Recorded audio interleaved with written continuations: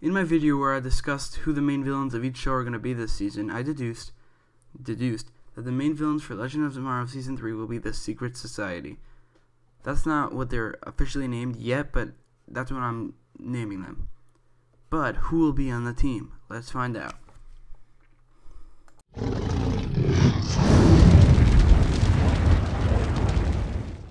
The first member, and who I think will be the leader of the team, is Damien Darhk. Damien will somehow be resurrected from Arrow Season 4. He's going to have his magical powers back, and he will be very ruthless.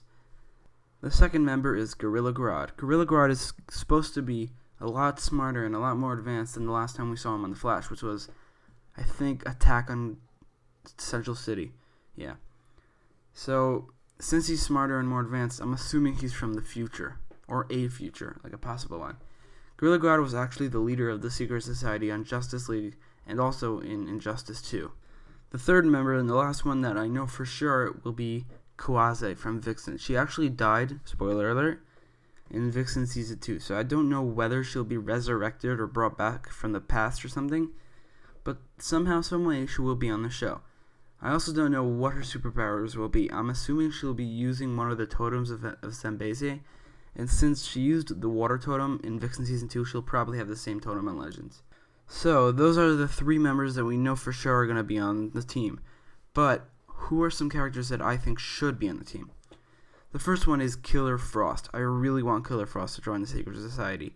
I know she's on The Flash, and it seems like she's back to being a good guy in the Flash Season 4 trailer, but I would much prefer it if she was a villain, and it would be really cool if she was a villain, if she joined the Secret Society and became one of the main villains of Legends of Tomorrow this season. Plus, Killer Frost was actually on the first incarnation of the Secret Society in Justice League, the TV show. Other villains that were on the Secret Society in Justice League and are also in the Arrowverse are Parasite and Shade, but I don't think those versions, like the Arrowverse versions of those characters, would work on this version of the Secret Society. Plus, they're both CGI, and they already have Grodd, so I don't think they'll be able to afford that. Now we get to the part that the main point of the title is about. So, Black Adam. The reason I think he might join the team is because the newest addition to the Legends, and that's Adriana Tomaz. Her connection to Black Adam is very direct.